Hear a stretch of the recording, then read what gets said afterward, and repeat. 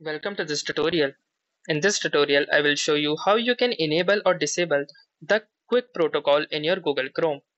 The QUIC or the QUIC protocol is a network protocol which is developed by Google to improve the performance of web pages and user experience. However, it may compromise a little bit of security. So, if you are having any issues with the QUIC protocol, or if you are having any issues with your browser that it is not loading web pages faster, then you can enable it or disable it according to your preferences. So, let's see how to enable or disable the QUIC protocol. So, first let's open our Google Chrome. And one thing to note is that this QUIC protocol cannot be altered by going to the settings. It is a Chrome flag and thus we will need to access the Chrome flags. If you don't know how to access Chrome flags, simply go to the search bar and type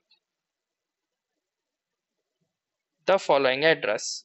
You need to type Chrome followed by a colon, then 2 forward slashes and then flags, all in small caps. Then hit the enter key. Once you do, you will land on this particular page. From here, you can search for the QUIC, and here you can see the experimental QUIC protocol. By default, it will be set to the default. If you want to enable it, simply click on the enable button and then this prompt will appear and it will ask you to relaunch your Google Chrome. Simply click on the relaunch button.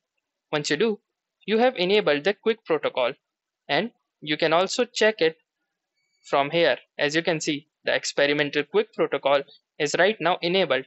If you want to disable it, then simply again search for the QUIC protocol and then from the drop down option simply choose disabled. Then the Chrome will again ask you to relaunch the browser. Simply click on the relaunch button. And here you go. You have now successfully disabled the QUIC protocol, although it is advised that you keep it to default, as it will only work for those websites which supports it, and Chrome will do it automatically and more smartly. If you like this video, make sure to hit the like button as well, comment on this video, share it, and don't forget to subscribe our channel. Thank you for watching and have a nice day.